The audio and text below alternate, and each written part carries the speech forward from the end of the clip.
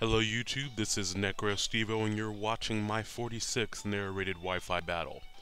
Hope y'all are doing alright. I know I said in my last video I was going to be around that evening for battles, but I had a little bit of a family emergency to tend to, otherwise I definitely would have been around.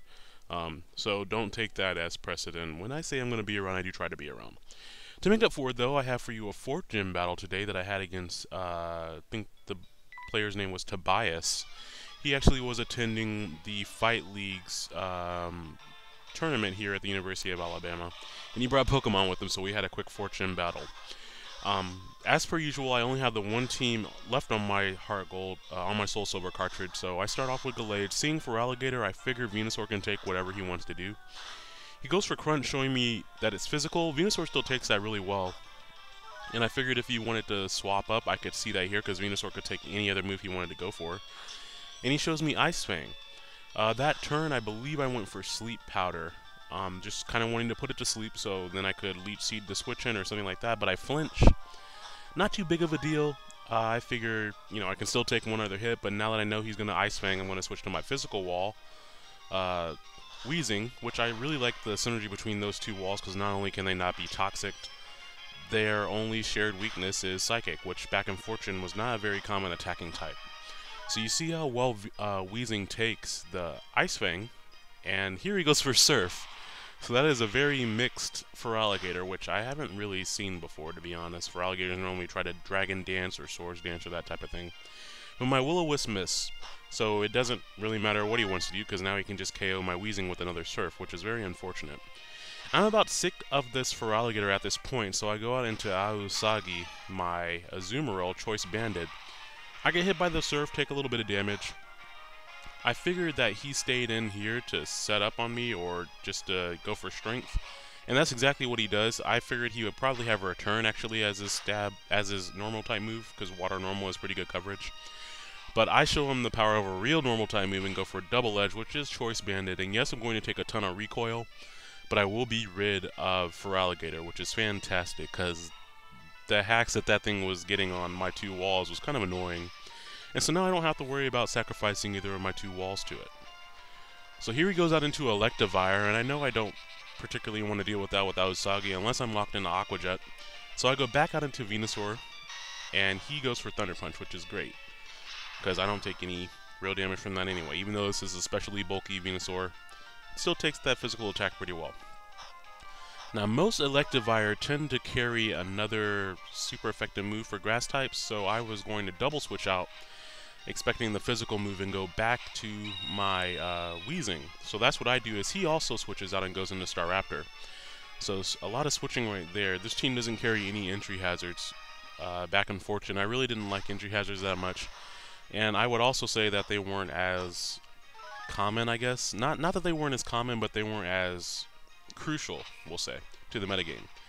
But as I go for Will-O-Wisp, he flies. I'm sorry, I went for Pain Splitting. He chose to fly. I figured he'd hit me with a pretty powerful move, and it wouldn't kill me, and I'd be able to get my HP back up. And then on this next turn, I go for Will-O-Wisp as he's coming back down. He said he went for Fly just to scatter what my Weezing wanted to do, which was pretty smart. And my Will-O-Wisp misses again, so that's 2 times I've had a chance to cripple more physical things that I've missed out on.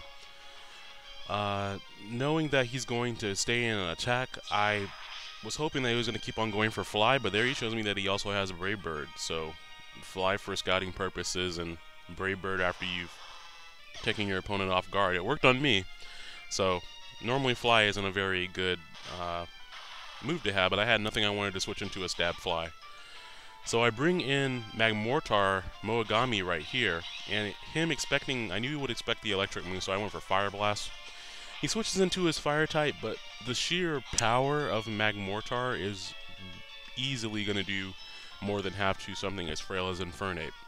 So I'm able to stay and go for 2 Fire Blasts and completely wipe out his Infernape. So he didn't even get a chance to use it, and he was actually pretty surprised that his Infernape couldn't take a fire attack or two. But Infernape's pretty frail, Magmortar has a high special attack stat, plus I was Scarfed, so he wasn't going to outspeed me. Now that he realizes that I'm Scarfed, he goes out into Gyarados, and I do have Thunderbolt, but I'm stuck in the Fire Blast, so I figured this was a good time to go out. I believe I go out into Venusaur. because that was the only thing I had that really wanted to take a hit, and I figured if you started setting up, I could just hit him. But he shows me here he has Dragon Pulse, so more mixed shenanigans, I guess. Venusaur takes that really well, though. So I was hoping that maybe he'd try setup on me and I could Leech Seed him or something like that, but he just goes straight for Ice Fang, finishing off Venusaur. Venusaur and Behemoth and Celestia, my two walls, did not have a very fun time this battle between all the hacks and the switching them in. Poor switch-ins on my part. So I know at this point I will be able to bring in my Life Orb Gallade and hopefully finish him off with Stone Edge. If he's bulky, he will live it. If he is more offensive, it'll kill him in one hit. So it really depended on the type of build he had. But it kills him. No critical hit needed. So I'm guessing he was more offensive in some respects. So that worked out. Take a little bit of Life Orb recoil. He brings back out Staraptor, and after the Intimidate, I don't really want to stay in on this thing.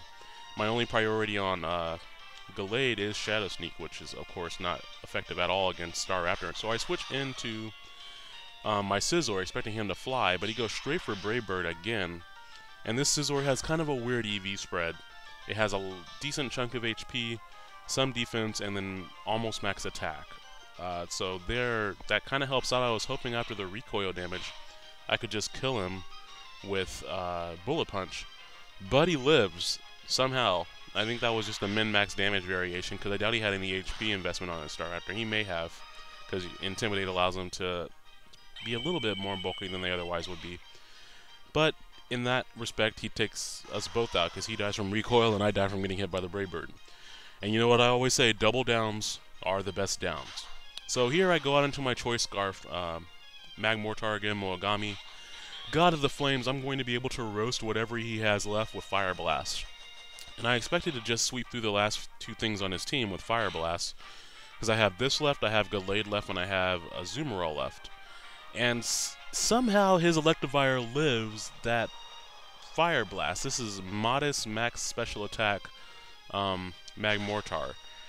And that really was min-max damage variation right there, because most Electivire wouldn't live that, unless he for some reason has special defense investment. But Electivire is not known for its survivability. So I was very surprised to see that he lived that. So I just bring in a Azumarill. I knew that he would expect the Aqua Jet, but maybe he didn't want his other thing to take it, so I just go straight for that and knock him out. I'm okay with being locked into Aqua Jet because it is priority, Choice Banded, stabbed. That's going to be pretty good on whatever it hits. His last Pokemon is Mamoswine, and I'm again locked into Aqua Jet, and I don't mind because Gallade is my last Pokemon. He goes for Ice Shard. Had he gone for Earthquake, he would have at least been able to KO my Azumarill. But surprisingly, he lives the Aqua Jet, which was also weird. I know Mamoswine is extremely bulky and it has pretty decent defense, but I guess I just wasn't expecting him to live that. But Aqua Jet is a fairly weak move. So, you know, you get one and you lose another there. But I do just 2-hit KO him with the Aqua Jet, which is perfect. And I believe that the last thing that he has left is... Oh, no, that is left. Okay, well, that's it.